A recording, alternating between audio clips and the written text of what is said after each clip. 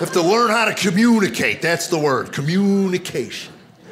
You have to learn how your spouse communicates. That takes time. Men and women communicate differently. It took me 2 years of marriage to figure out my wife will never tell me to do anything around our home.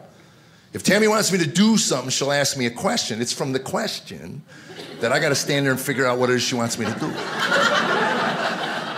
Simple example, say I leave a pair of my underwear in the middle of the bedroom floor, which frosts my wife.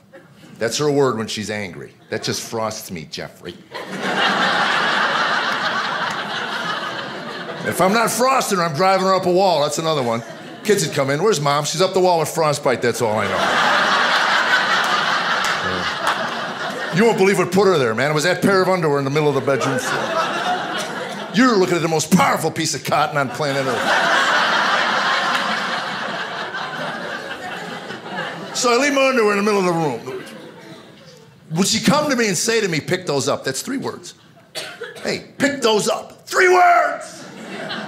Would she say them? No, because that would be simple, direct, and right to the point. And at that moment, we would be communicating at the highest human level.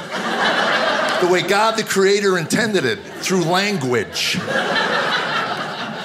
She looks at me, looks at my underwear, and then asks, are those yours? I sure hope they are, otherwise I got a few questions of my own.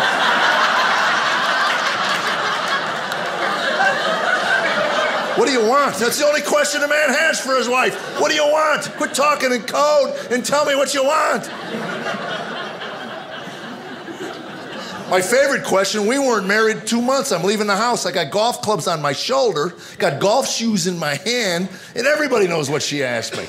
Where are you going? I was only married a couple months. I didn't know any better. I looked at, I'm going bowling, Columbo. What do you mean?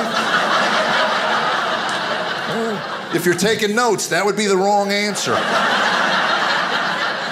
An hour later, I was still in my living room. Come on, tell me, what is this about? Please, let me know, please. I can make the back 9, just let me know.